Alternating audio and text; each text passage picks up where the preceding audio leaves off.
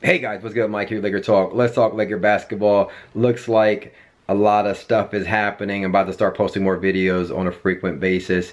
A lot of stuff happened yesterday. Kawhi Leonard news breaks that he wants out of San Antonio and that the Lakers is preferably his destination of choice, right? Via trade. Now, everybody goes crazy on Twitter. It's fun to talk about these things, but we all know it's a long shot. But this brings up some questions on who we would trade and would we entertain the trades. And we have a lot of young guys who we would give up: Lonzo, Brandon Ingram, Kuzma, whoever we have, right? Let's talk about it. So it is a long shot, but and obviously the Spurs, you don't know if the Spurs will want to help the Lakers out and want to trade, but Lakers do have some assets. We got Lonzo, we got Brandon Ingram, Kyle Kuzma, and so forth. These are young guys who are going to grow into really good, all-star players, and the Spurs might entertain one of those guys. So at first, my thing is this: is I would try to hold on to Lonzo, and I would put everybody else on the block because I would love Lonzo running the point with a Kawhi Leonard, and then we can go after like a Paul George, right? That would be my first sort of go round. Like Kawhi Leonard, I would give up Brandon Ingram. It would hurt me to do that, but I would have to give up Brandon Ingram. I would even give up Kuzma, and then we would obtain two small forwards in Kawhi Leonard via trade, and then obviously Paul George was signed at that point. And then that would give us a good solid two all-stars, two top-of-the-line all-stars, one of the best players in the NBA, and Kawhi Leonard, like a top 3 or 4, whatever he is, and so forth.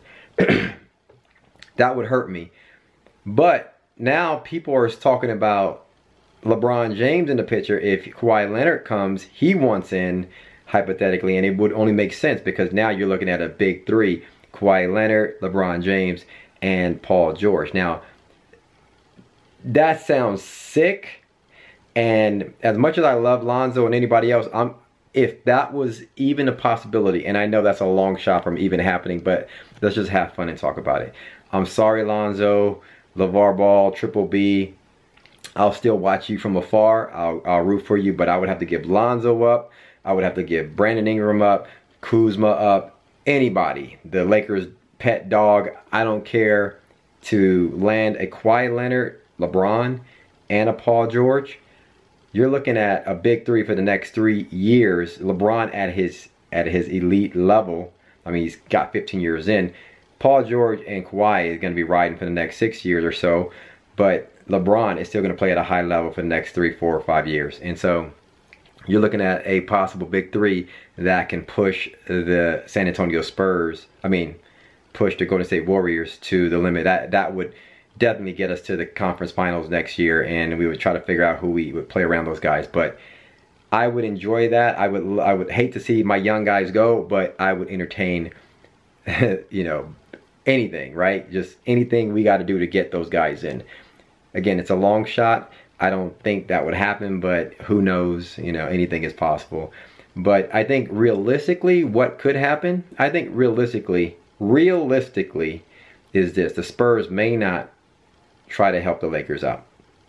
But the fact is, if they're going to trade Kawhi Leonard, they're not going to dog him and trade him to the Celtics, some team that he probably doesn't want to be in. I hear that the Celtics are trying to get in on that.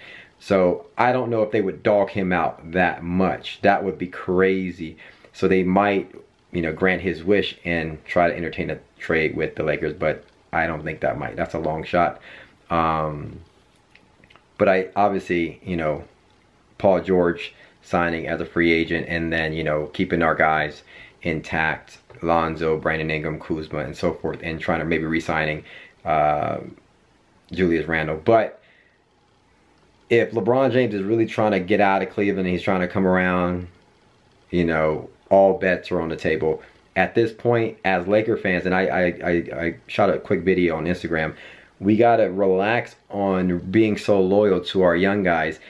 I'm like you. I like our guys, but if I can get an all-star, like big, not just all-star, superstars on the team, I'm willing to ride with those guys for the next 4 years, and it would take me probably a month and probably 3 weeks to get over the guys that we lost, to be honest with you. And so that's just my thought process. And we got to chill on. I mean, we were holding on. Everybody was holding on to D'Angelo Russell. I mean, did you forget about D'Angelo Russell? I did. We were holding on to a lot of our young cats, and they get traded and they go on. They have a good life. They make millions of dollars and they play well for other teams. But we got to start looking at how we can improve our team. But realistically, Kawhi Leonard trade for one of our young guys, bringing Paul George, could happen.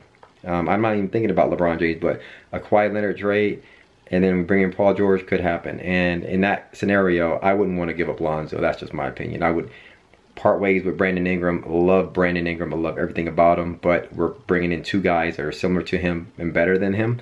And so I would have to, it would hurt, but that's what I would do. Anyway, that's my thoughts. As always, hit me up in the comments below. Let me know your thoughts. Thanks for commenting, liking, and subscribing. And yeah, by the way, check out my new sponsor. Link in the description if you're looking for an expert strength and conditioning program. If you play basketball, for your kids, for your daughter, anyone at any level in basketball, check out the link below. First Shock is an excellent program that helps a lot of people out and really will improve your game. So check out the link in the description. As always, follow me on Twitter and Instagram at MikeSportsLA, and I'll holla at you guys. Peace.